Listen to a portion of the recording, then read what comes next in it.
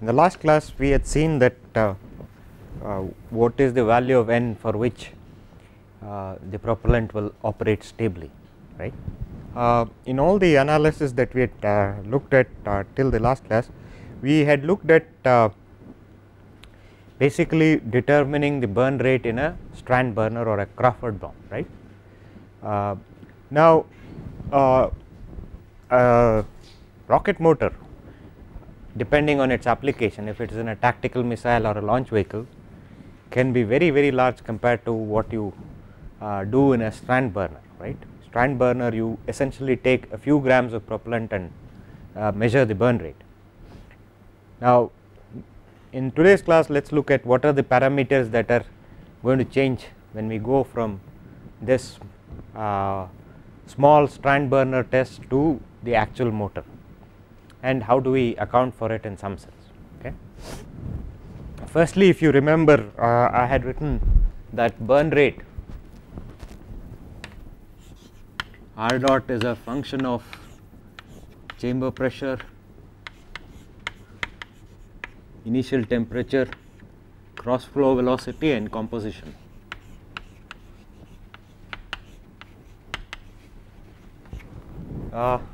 This part of about cross flow velocity, we are going to look at it in a little more detail. This is going to cause what is known as erosive burning.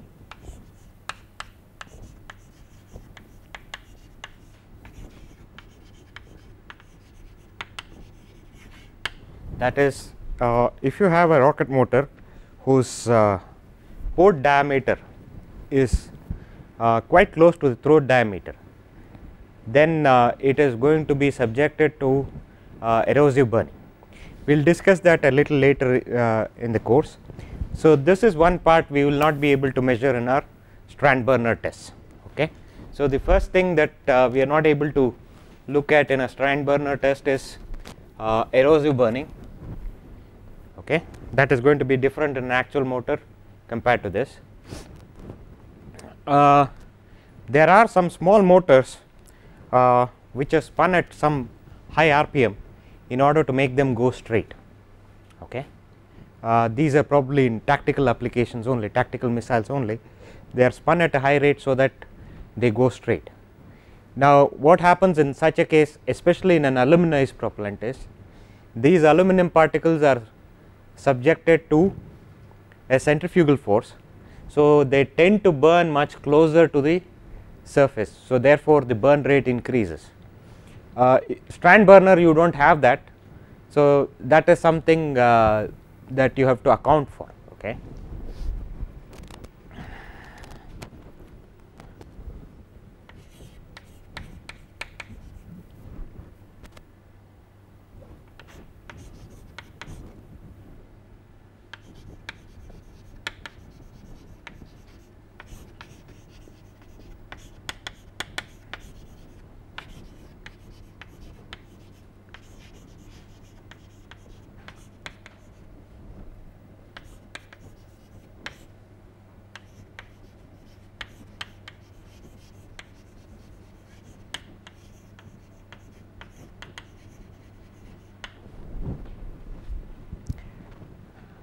Then what are the other things that you think will change from the small strand burner to the actual motor?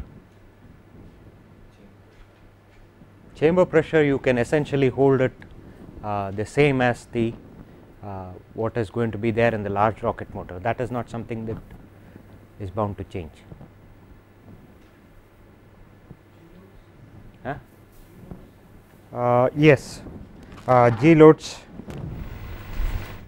but that is not going to be large in both strategic missiles and launch vehicles, because if you look at it, their accelerations go from somewhere around 1.6 to 4 Gs. They could be of significance in tactical missiles.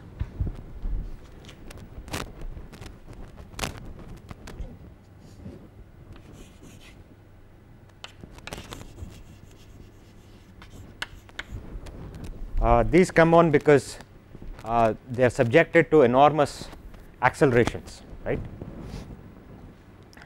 Then as a consequence of this, and also if you look at the entire missile or launch vehicle, it is a large mass of propellant, right. There are regions which are subjected to strain because of its own weight. Those things not been kind of included in our tests in the Crawford bomb, right. So effect of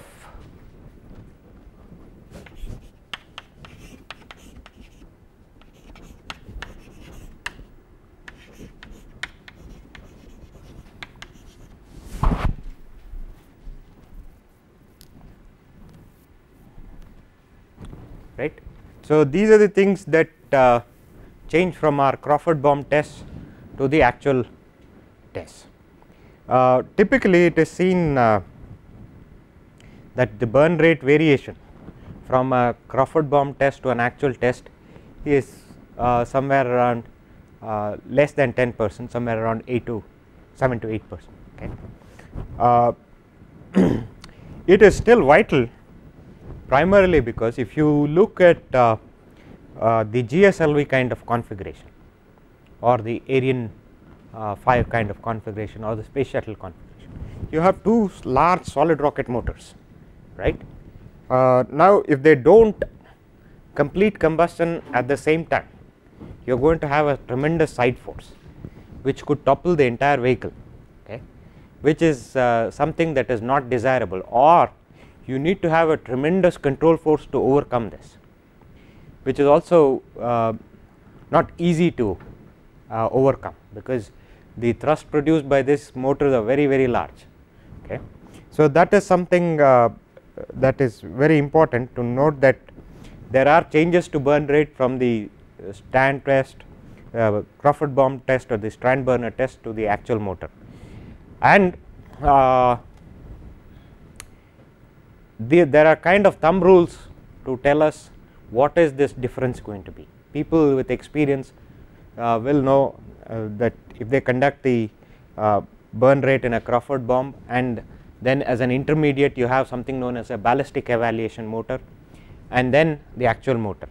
So if you have the data for all these three, then depending on the Crawford bomb tests, you can then what they do is, while making the propellant, they take a portion of the slurry and get the burn rate of the slurry, and if the burn rate is different, then they add the suitable burn rate modifiers to get it back to the level that they want it to be, so that they know what is a priori before they cast what is the burn rate, right.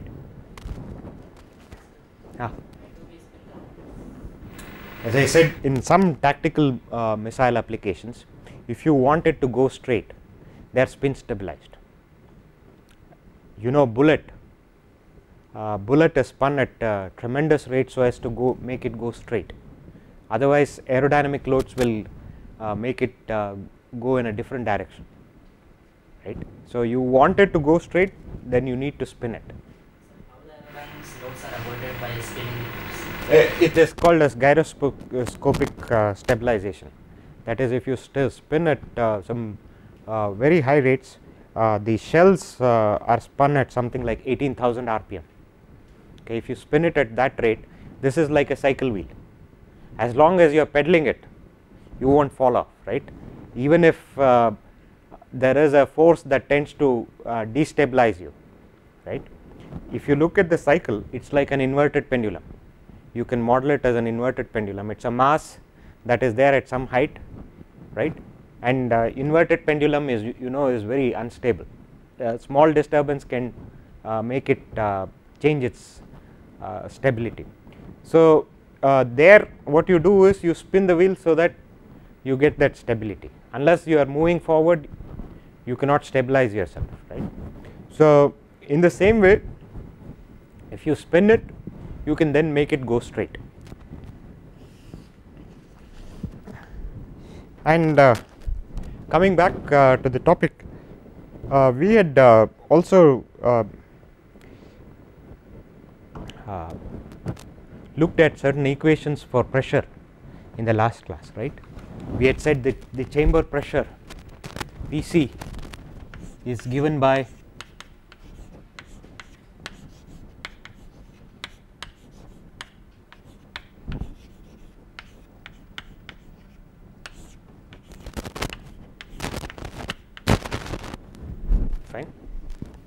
Now we can also add thrust, define thrust in a similar manner, right.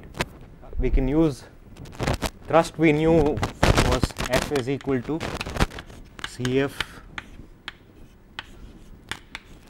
PC AT, right.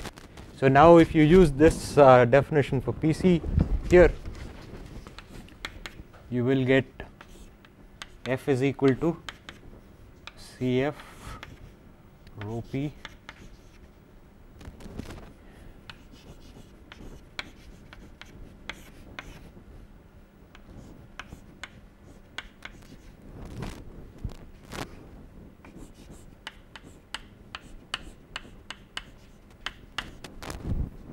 okay. So this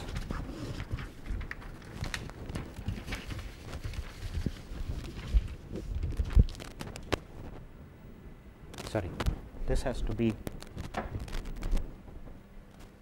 yeah, AT is, this is plus 1.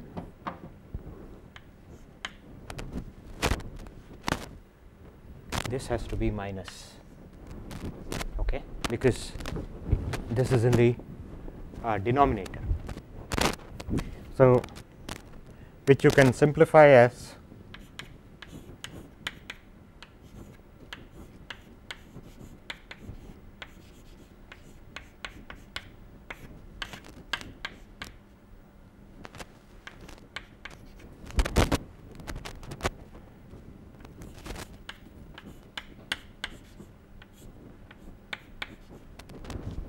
okay.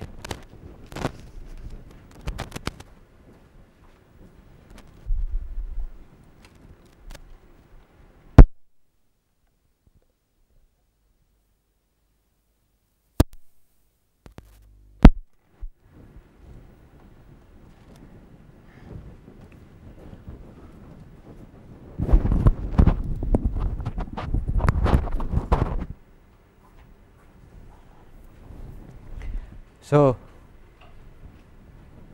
F, you can define it in this fashion, right. We also know that A, the term A has embedded in it the temperature sensitivity part, right. So we can use that. We knew that A was A naught into exponential of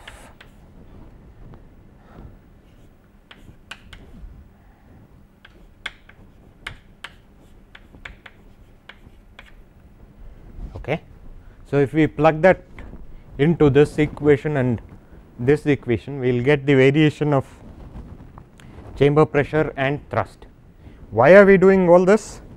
Let us try and estimate if there is a marginal change to, let us say, the burning surface area or the throat area or changes in temperature, what is going to be the effect on thrust and chamber pressure.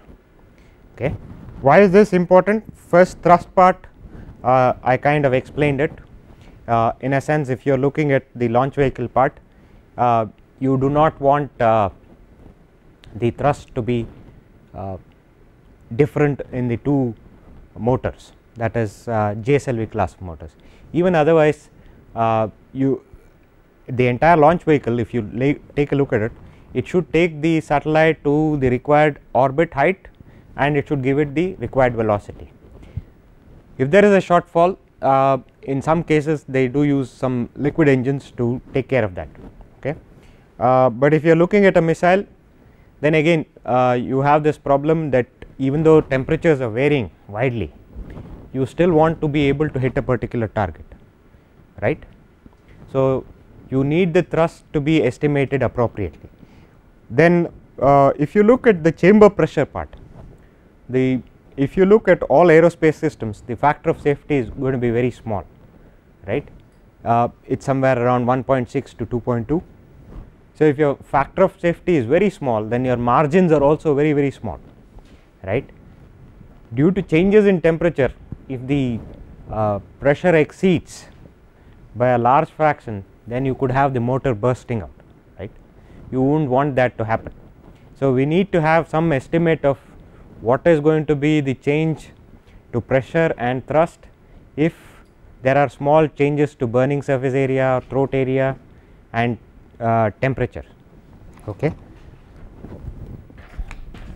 So, that is the reason we are trying to plug in all this into this equation. So, if you plug in the A variation also, you will get P c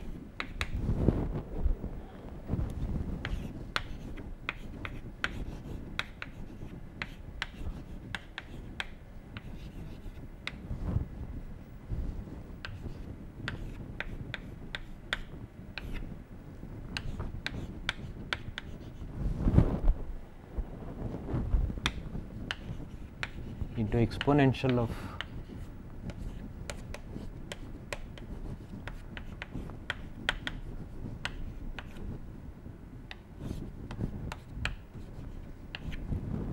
okay, and similarly F will also have you can expand A in terms of this. So, F will be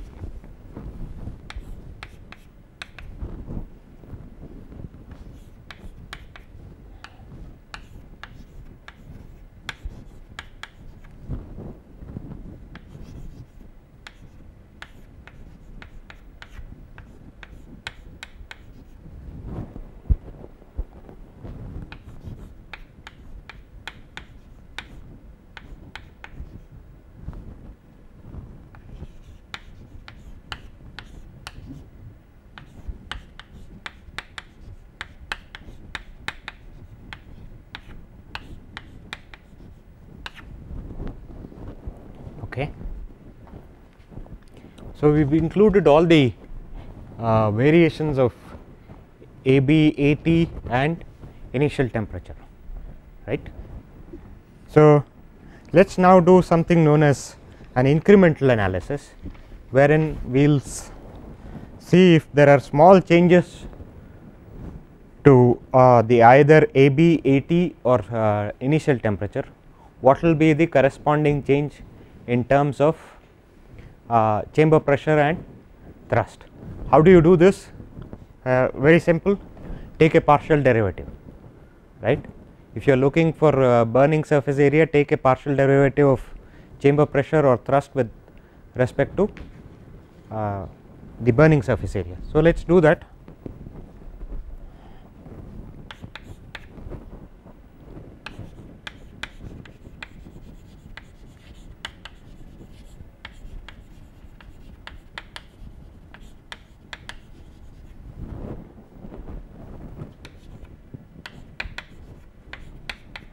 F and P c with respect to AB, AT and initial temperature. Okay. So, what is the, with respect to, let us take firstly AB, what is the variation of AB with respect to, or what is the variation of P c with respect to AB. So, we get dou P c by, if I take P c, if I divide it by P c, this is the same as AB appears in the same fashion in both these equations, right. So, the partial derivatives will be the same. If I take the partial derivative and divide it by the actual value, then I will get the incremental change. So, this will be the same as dou F by F is equal to here 1 by 1 minus n into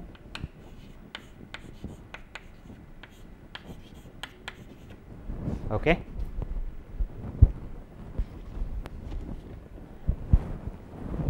And if you look at AT, again AT appears in the denominator here and it has a different sign, different power here. So,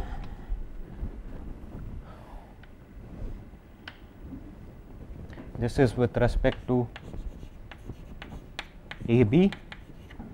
Then for AT, these two will not be the same.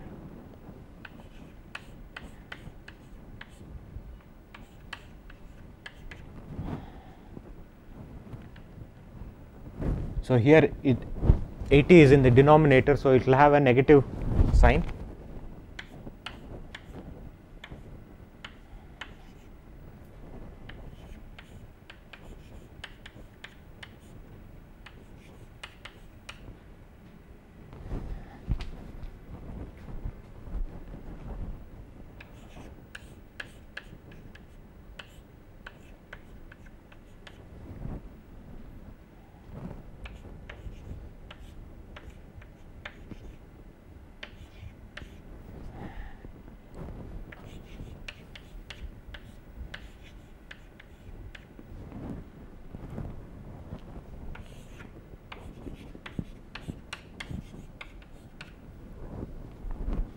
And lastly, if we look at how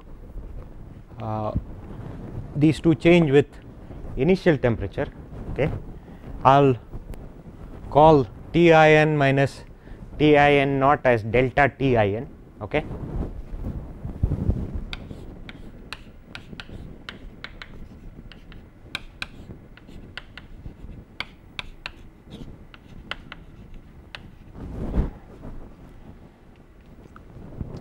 Then both of them change in the same fashion. If you look at this, both of them are raised to the exponential of this value. So both of them will change in the same fashion. So you will get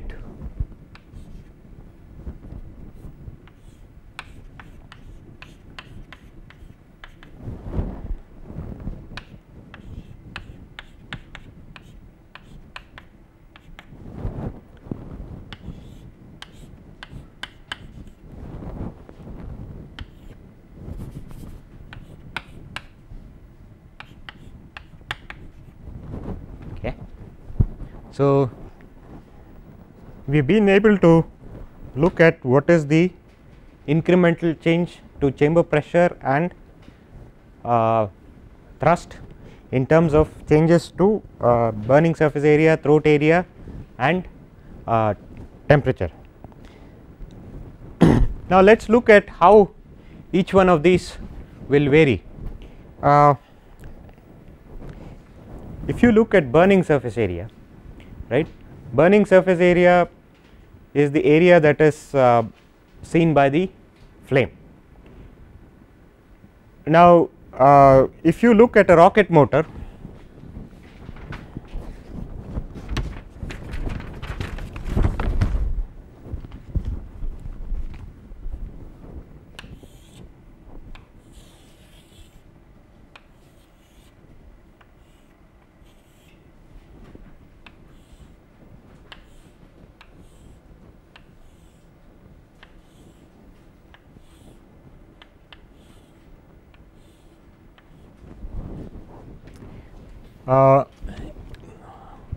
this propellant can be extruded or cast, okay.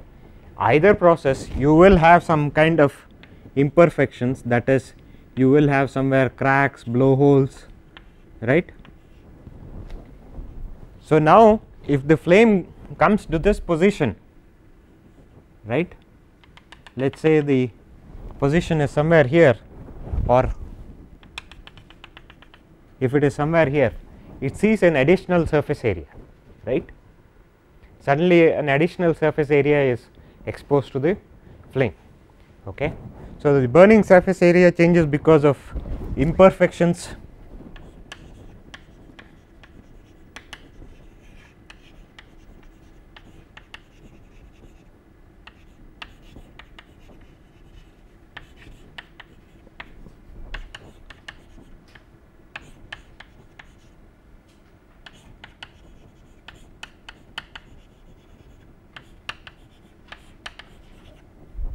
in the manufacturing process.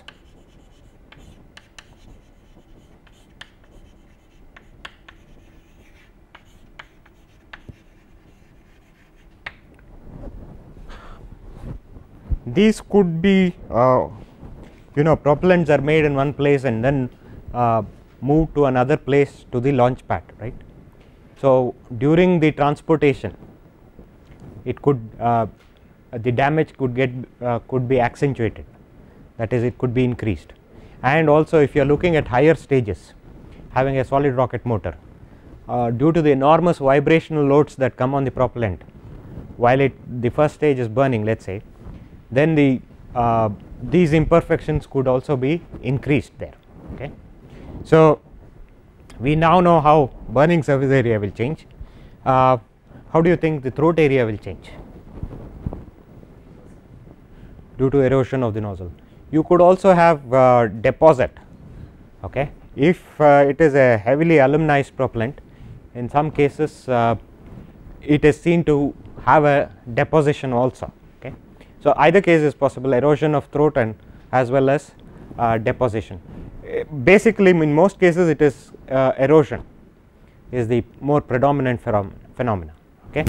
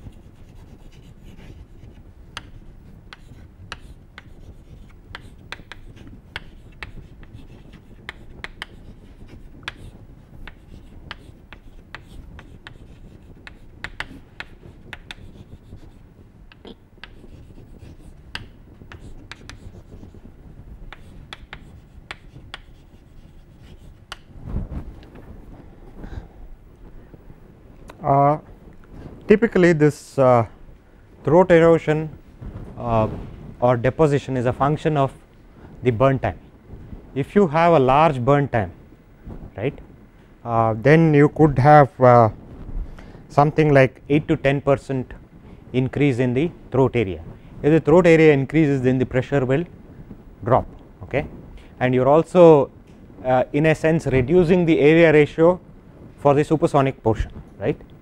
So, it hits you in two ways, one is drop in pressure and then the ISP will change because of drop in pressure one, and then again because of the expansion ratio being changed.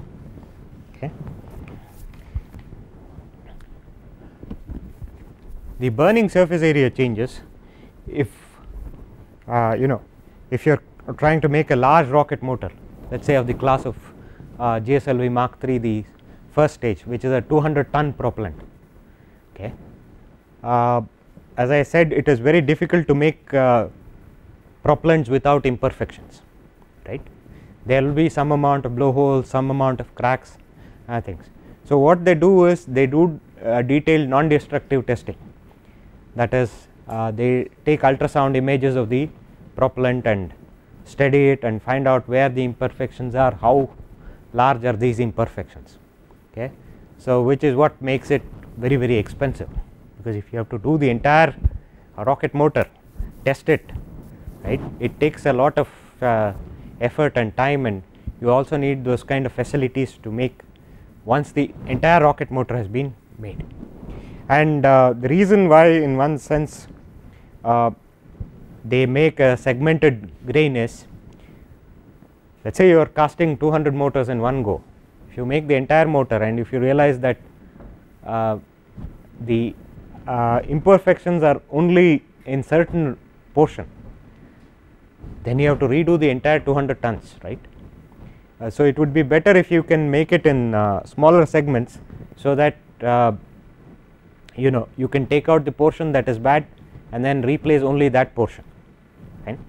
But if you have also too many segments, then your reliability in some sense goes down, and you are also exposing it to in some sense combustion instabilities, because you will have some protrusions coming in because of the liner, and that is something that you would not also want. So, it is in a sense give and take between these two, right.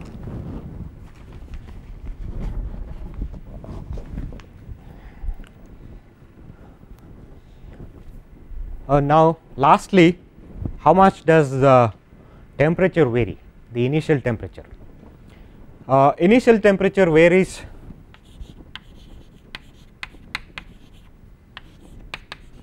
from place to place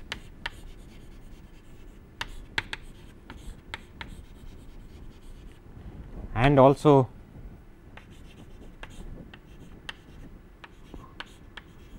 daily variation and seasonal variation.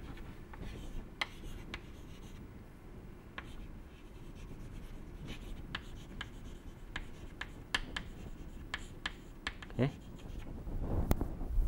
Even in a single place, depending on the season, temperatures can vary, and depending on the time of the day, temperatures can vary. One good thing for us is most of the solid propellants are very bad conductors of heat. Okay.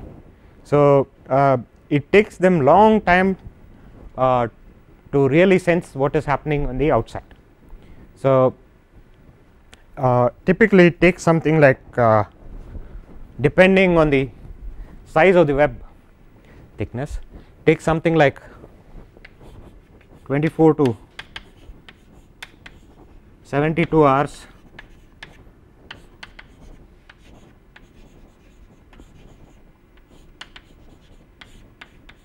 to soak the propellant.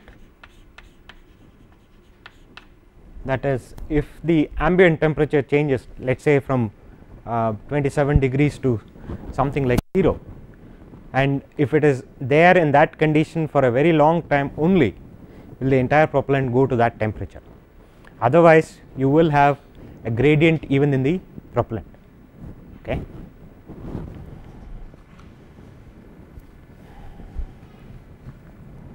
So, now we have kind of got these equations. Let us linearize them in a, or let us take a small variation in AB. Okay. These are non-linear variations. Let us take a small variation in AB, linearize these equations and find out what is the change in pressure and thrust. Okay. So, if you do that,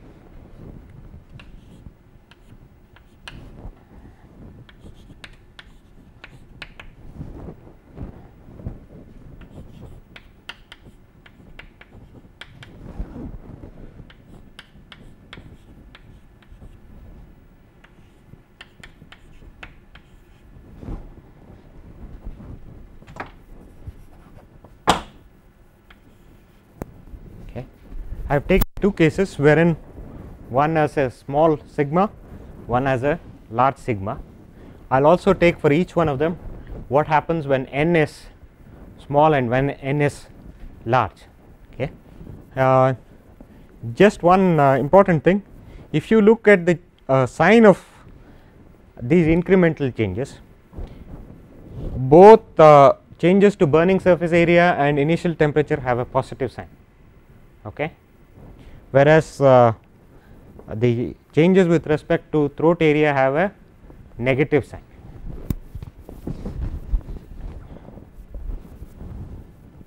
Now, as I said, also we will take two cases for n being small, n being large.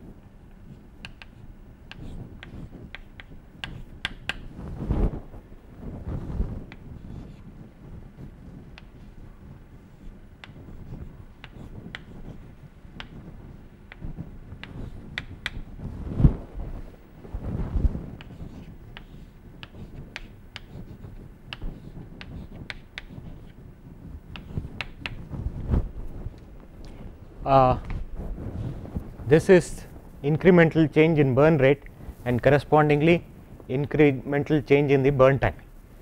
We know that changes in pressure and burn rate are related.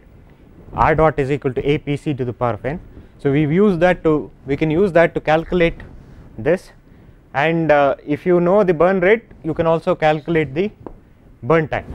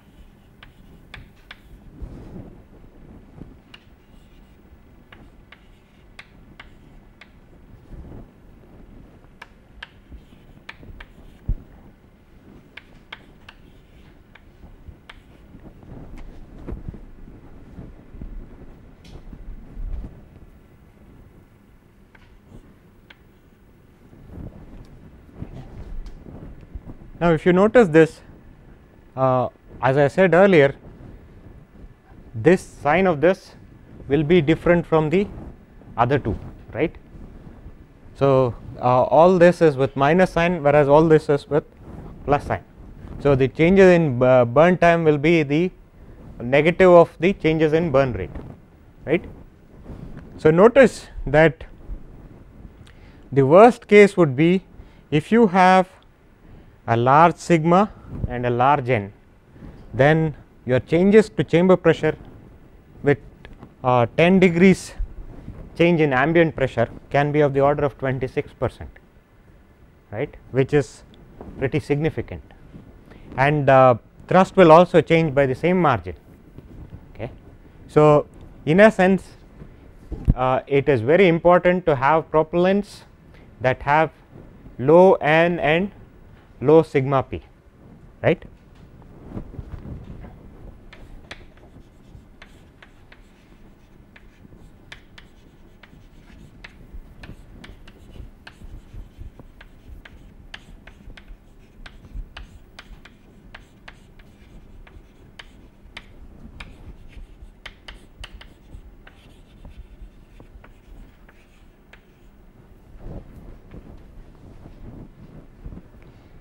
But what do we do if we cannot have them, right? There is something that we want.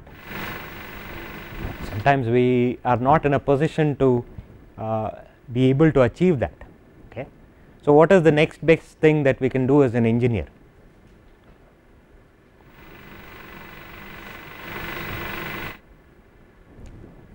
Only thing is try and control it in some fashion, right. As I said earlier, if you look at this, throat area is in a has a negative sign compared to the other changes, right. One way to look at it is, if you cannot have a propellant with low n and low sigma, if you look back, you will find that homogeneous propellants are always going to have higher n and higher sigma, right, compared to composite propellants. So, if you have such propellants which are mostly going to be used in tactical missiles, what do? You can look at this, and in some sense, if you can change the throat area depending on the condition, then you will be able to achieve or you will be able to minimize the changes in initial temperature, because this has a negative sign, and that is what is done in certain missile applications. You will have a plug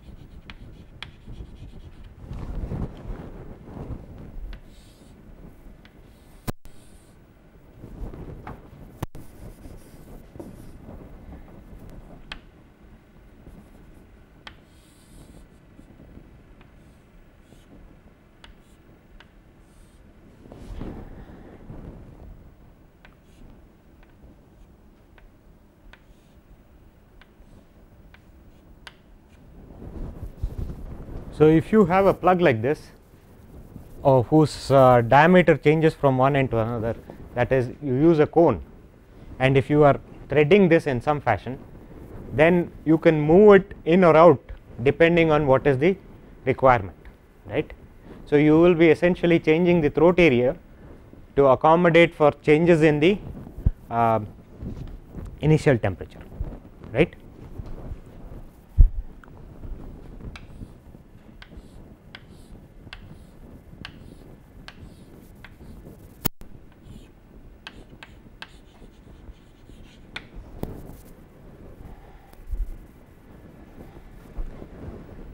The other way to overcome this is, let us say we are in a position to store these missiles in a controlled environment, okay. And as I said earlier, these are very poor conductors of heat. So, it will take them a long time to soak to the ambient temperature. So, if you can maintain some of these missiles in controlled environment, then and you are able to use it in the next couple of hours, let us say, then these effects will not take too much of a toll, right. So, one way is to have a best is to have a low n and low sigma p. If that is not possible, then have something wherein the throat area is changing. This cannot be a solution for a large missile application, primarily because this plug is exposed to high temperature gases, and if the burn time is very large, it will tend to burn itself out, which again will dramatically change things. You would not want that either. So, these are applicable only for small tactical missiles with small burn times, okay, not for large boosters or missiles. And as I said, if you cannot do this either, then the only way is to store it at a controlled environment, store it at in a controlled environment.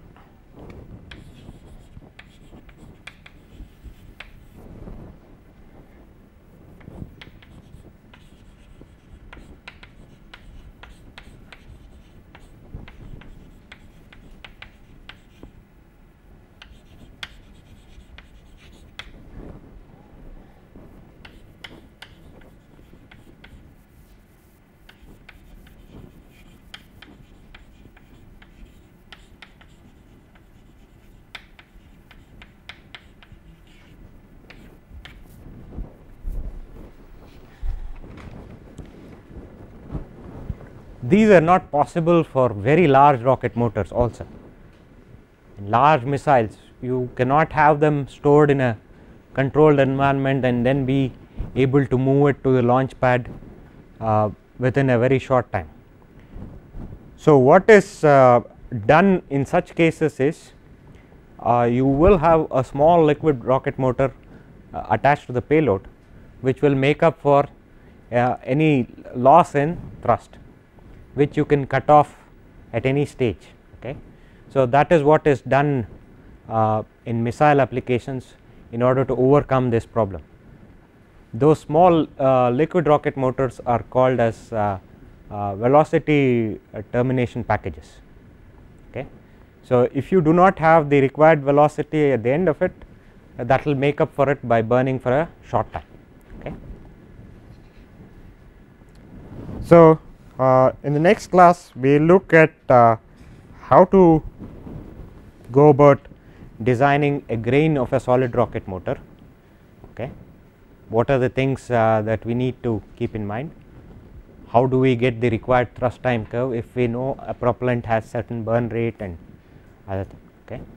So, we will meet in the next class. Thank you.